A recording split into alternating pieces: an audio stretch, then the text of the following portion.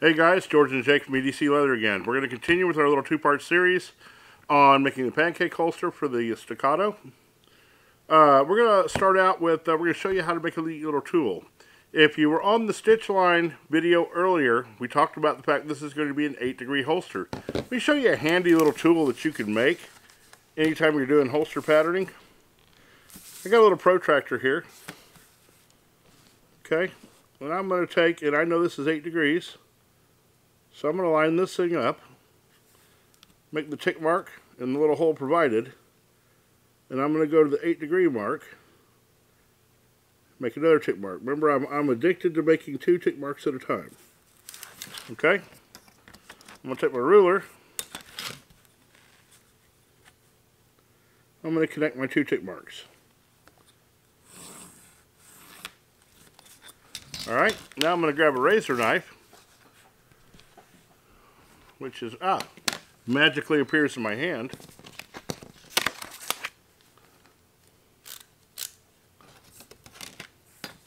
Put my ruler down.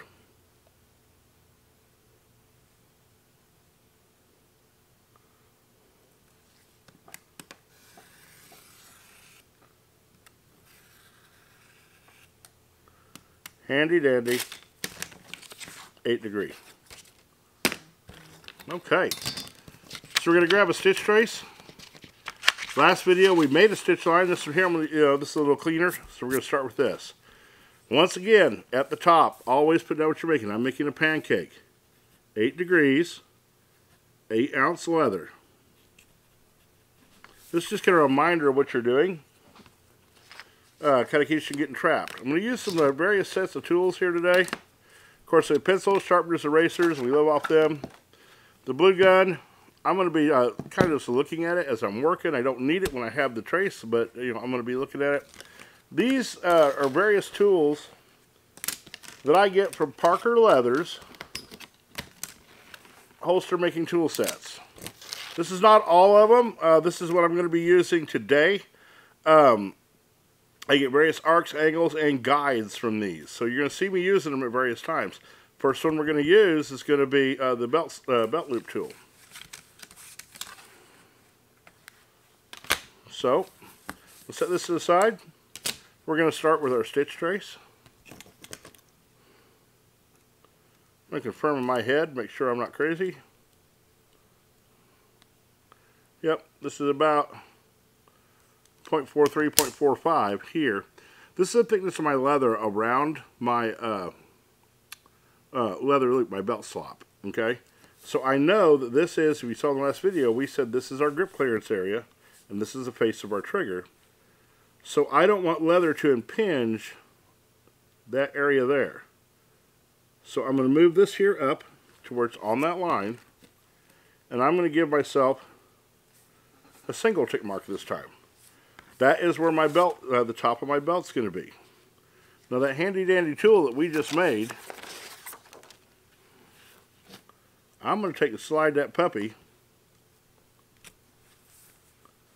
onto this sheet, slide it up to where it's there. I now have an 8-degree belt. Okay, belt's going right across the face of the trigger. I'm going to call that a mid-ride, pretty good deal there. So we're looking really nicely there. So for retention, an accurate tracing and an accurate stitch line is critical. The next thing that your entire holster is going to hinge off of is going to be belt placement. So draw that first. So we have stitch lines, we have belt placement. With that, we can now derive a fantastic holster. The next thing that I want to do is I want to measure, we're going to use a rule of thumb measurement of 1 inch from each stitch line. There's 1 inch. Alright, now I'm going to come here, and this is going to be the placement of the belt slots. Can you adjust them in and out? Absolutely. Okay, but I think you're going to find that 1 inch is going to do you very, very well. The next thing we're going to do is, I see it all the time. Guys take and they put down a belt slot, and they put it at the same angle as the stitch line. No, no, nay, nay, we say. We want them perpendicular or at a 90-degree angle from the belt. So you're going to line up your little protractor with your belt. Okay. You're going to make a tick mark at the 90-degree mark and right there where the 1-inch mark was. I'm going to do the same thing here.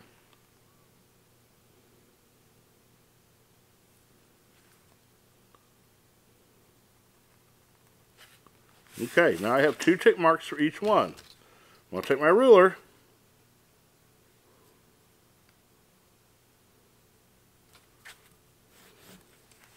Now I'm going to get some lines there. Now, when the holster goes on the belt slots are going to be perfectly aligned to the belt. Cool, huh?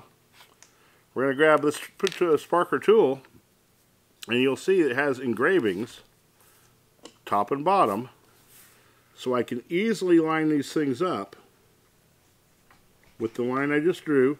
I put the top hole level with the belt because this is where the belt's going to go through. And I'm going to put a little mark there.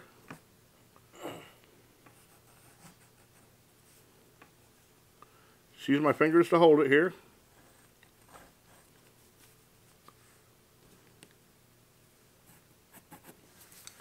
Alright, pretty simple, huh? Easy peasy, fellas. Using my little engraved lines, I line up with the belt again.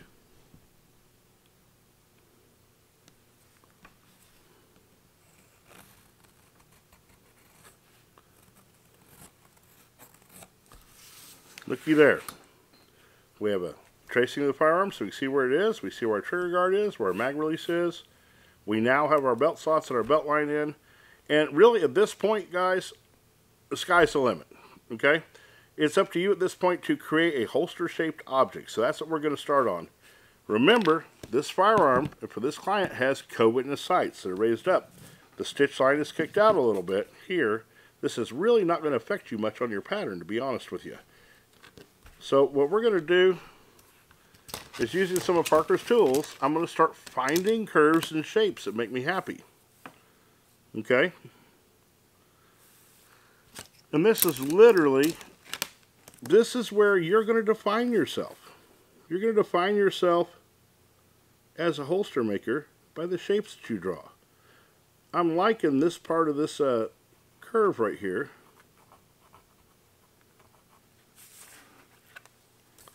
So I'm going to use it twice.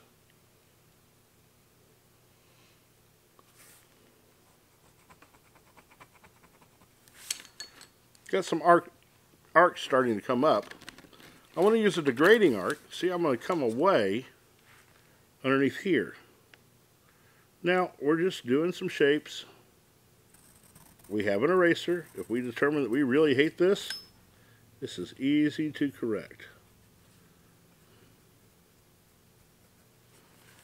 That's not bad. I like that part of that shape. I'm going to use it again. On these tools, there's a leading edge of your holster and a trailing edge of your holster. I'm going to be using the same areas on the curve.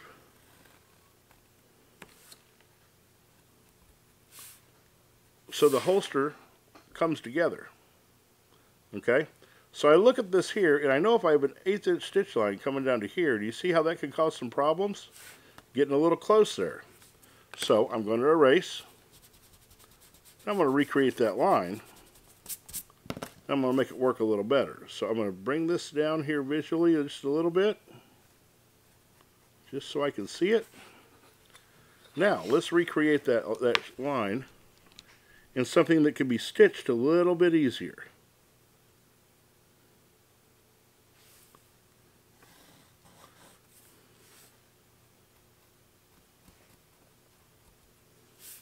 Now look at that. I've given enough room for the stitching to go. We machine stitch holsters here. Some of you fellows do hand stitching. You can get a lot closer, but we found it looks better to give yourself a little bit of room. So now, bottom of the holster is complete. We're done there. Let's look at the top. To start there,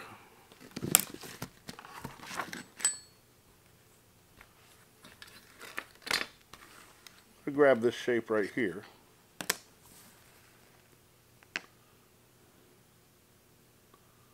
Alright, this fella here is shooting IPDA. I'm not overly concerned. He's going to be wearing a shirt underneath it. This sight here could be sharp, so I don't want it to drag or hang on his shirt. I'm not too concerned about the beaver tail. So I'm going to get a little arc right here. Pretty pleased with that.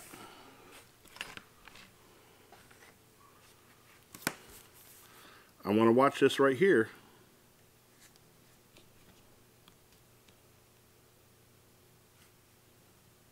What I'm doing is I'm looking for something that's going to tie together pretty well.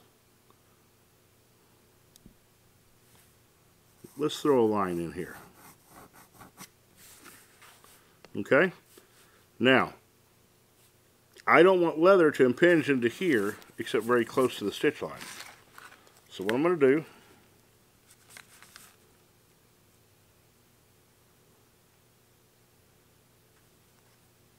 so I'm going to connect from, now I'm going to use my tools, and I'm rotating this tool as the arc degrades to find something that I like. And this is going to be you. Like I said, you're defining who you are with what you're doing right here.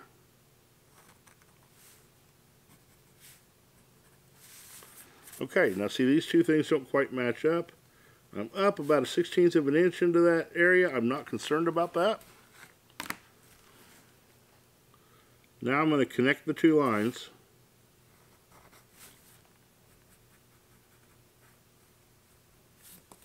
And do a little racing. And look at this shape. That's not horrible. It doesn't come down so much. We're going to maintain rigidity. Then we're sweeping up in fairly sharp arc.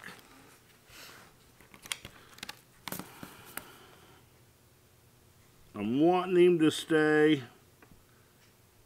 He's going to be gripping and ripping this thing.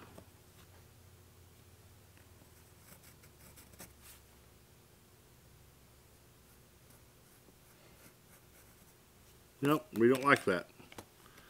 That didn't work out nearly as well as I thought it would. Always keep your eraser handy.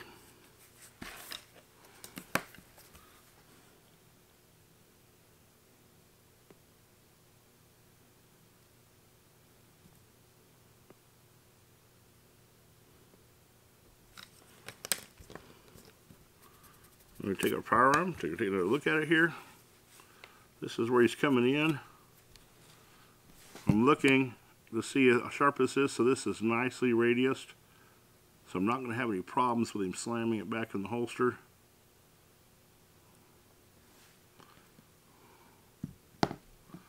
This here is completely flat here.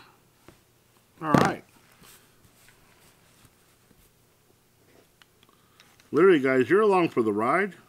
This is being designed for a client.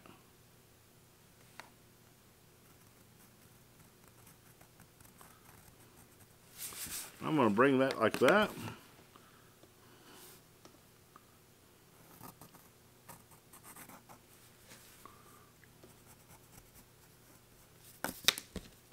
Now we're starting to like the look of this.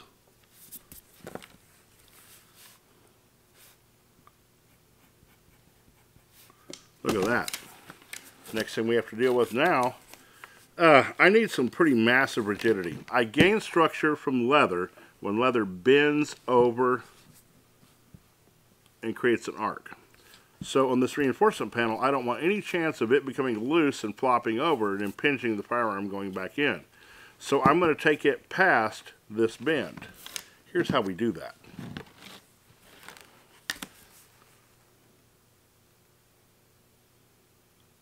Using another part of the curve.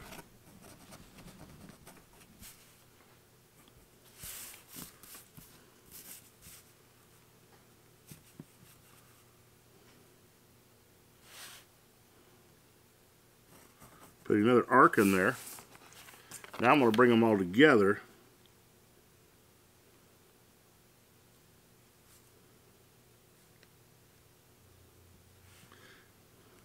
For those of you that attended a boot camp,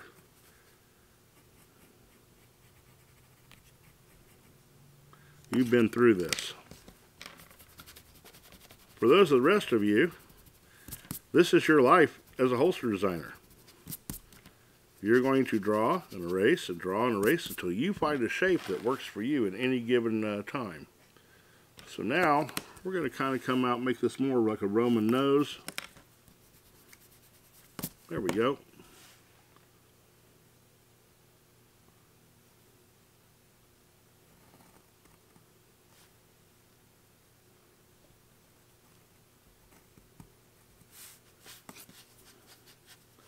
Now, I'm bringing that out.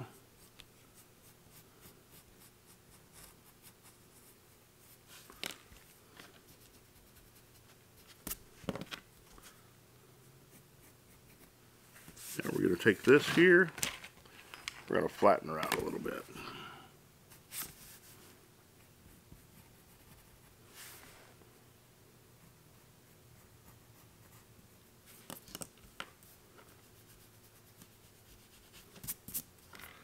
Now we got a shape that we can work with.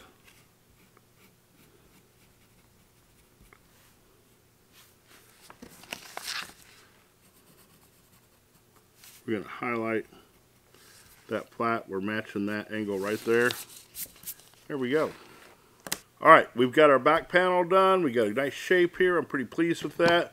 Let's go ahead and put the blue gun back on there again. See what we got. That's not bad looking. I can work with that. Okay, so now let's look at putting a throat on here. We're just going to start showing shapes.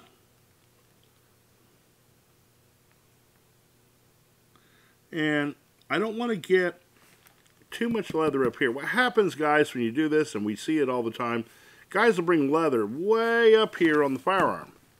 And you've created an unsupported tunnel that the firearm can drop down on. So what we're going to do is stay fairly low and get a shape started. Okay. We're going to grab another curve. Hobby Lobby is your friend, fellas.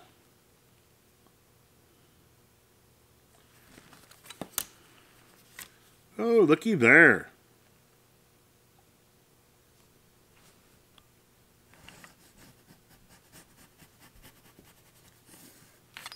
Look at that. Nice little throat on that, stays relatively low. Alright, next thing I've got to do with this firearm is I need to go ahead and put a reinforcement panel on it. Okay? The reinforcement panel in this case will not go below the ejection port because due to the co-witness sights, we start to deviate our stitch line for that. So this is going to be my hard stop right here. Okay? And I want to support all the way out to the edge of the trigger guard.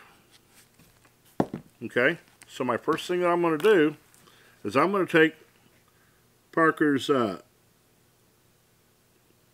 belt tool. I don't want to go past the edge of the trigger guard because this leather here is bent down. So here's this. Okay, pretty pleased with that. In fact,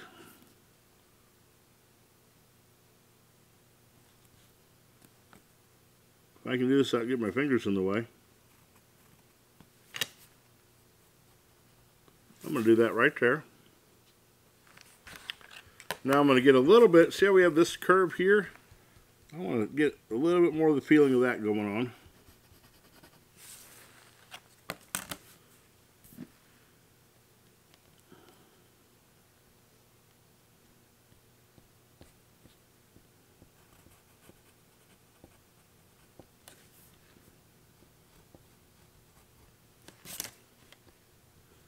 Remember, we always use 2 tick marks. I'm going to give myself 1/8 inch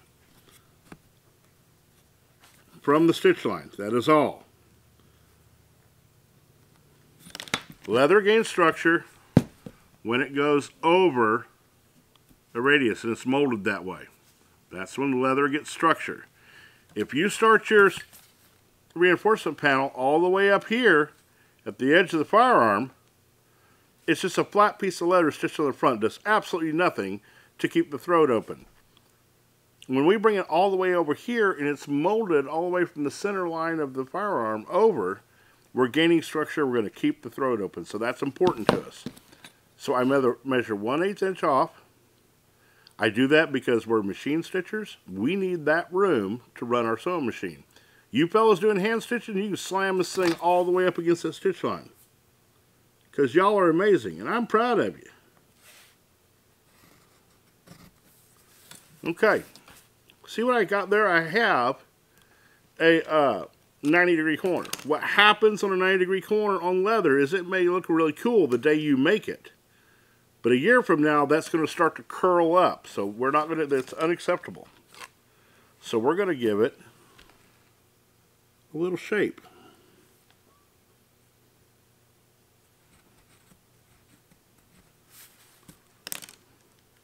That little bit of a difference over the longevity of your holster will make a difference.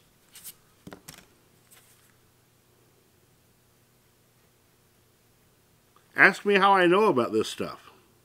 Here, the leather's going to meet up. That's going to be okay. It's going to be solid there. This here is a reinforcement panel. This is another piece of 8 ounce that's stitched on top. On the order of construction, front panel, the reinforcement is stitched to it. They are then glued to the back panel and stitched then molded. And fellas, that's a Pancake holster for a kind of an unusual firearm. Once again, in the notes section, we're going to give a stitch trace away to you, so it's there. You can download it. If you'll go to the prior video on creating the stitch line, you'll find all the formulas necessary to do that. Take this, enjoy, build it. It's not a super common gun, but you will run into these things. As always now, Jake has reminded me again, because he gave me a glare. I have to remember to, hey, like this thing. Join our YouTube channel. I guess that's called subscribing to it. And then the little bell is notifications. Now, when you do that, and we get 1,000 subscribers, I get my own unicorn. And Tito Pena is going to come down. He's going to barbecue it for me because he says in Missouri we don't know how to barbecue. It only comes from Texas. The other thing I wanted you to note, look at this shirt. Is that cool or what? That is 1950s lunchbox shirt right there. It's cool. Love you guys. Be good. I'm out.